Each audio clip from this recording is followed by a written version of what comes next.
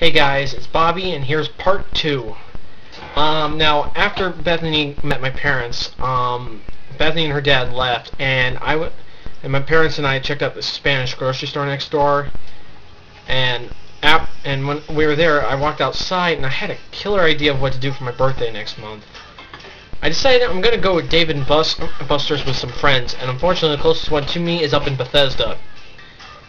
But it's still cool. I've been there a couple of times, and I think it'd be really cool to go with a whole bunch of friends and have introduced them to Bethany. Because I mean, she's a good friend, and well, I know one of them she'll get along with because he's also into Yu-Gi-Oh.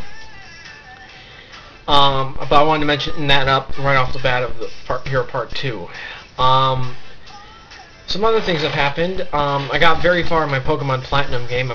I just beat Volkner of Sunny Shore City and to win my 8th badge, and I'm on my way to the Pokemon League. In fact, I can't remember if I caught yeah, I definitely caught that Mantike. So I gotta update that part of my Pokemon forum. And well, but some other cool things happened in the game, like I caught Giratina, I named him Spectre, and I used the Master Ball because I only had 2 Pokemon left, and his Dragon Claw would have taken both of them out in one hit. Luckily, I weakened him to get to like just enough health, like that amount of health, so the Master Ball worked perfectly. And let's see what else.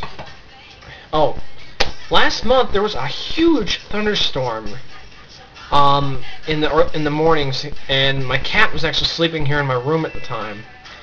The lightning flash was so bright, it was like really bright, so bright I saw it through my eyelids, and there was a huge thunder crash that scared Kitty, and she hid under my bed for like the next few hours.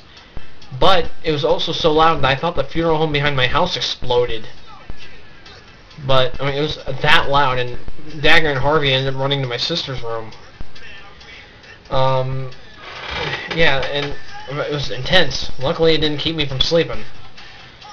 And, anyhow, and some other thing, I also got a hold of some new fonts recently. I, got a hold of, like, Japanese brush stroke, and Samurai one. I also got a Doctor Who, I think I got a Doctor Who one. I'd have to double check to see if I installed it.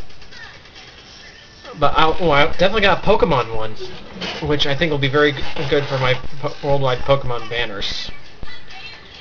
And let's see. Oh, and my Doctor Who book. As a lot of you know, I was reading Snow Globe 7 in my last of Doctor Who in my last blog. Well, I finished it, and it was a really good one. Great ending. I won't spoil it for those of you who have not read it.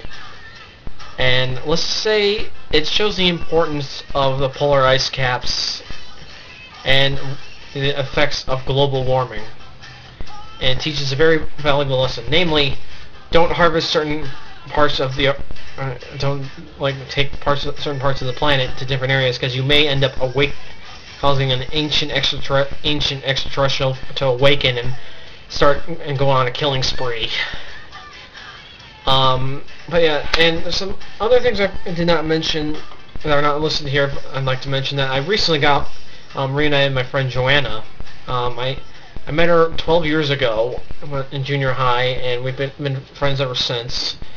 And we got to hang out. We actually met up at Target, and actually that was the day I got my Red Dragon Archfiend Assault mode. But we met up there. I picked up a few things I had to get, and we went to get some lunch. We got of course, I took a couple pictures of the two of us. Luckily, this camera of mine has a flip screen that I can rotate. And actually, and she's doing very well. She gave me an update on somebody we used to go to school with. She's coincidentally going to the same college as my sister Amanda. And actually she's on my in fact I found her on I found Joanna on Facebook. And this ends part 2.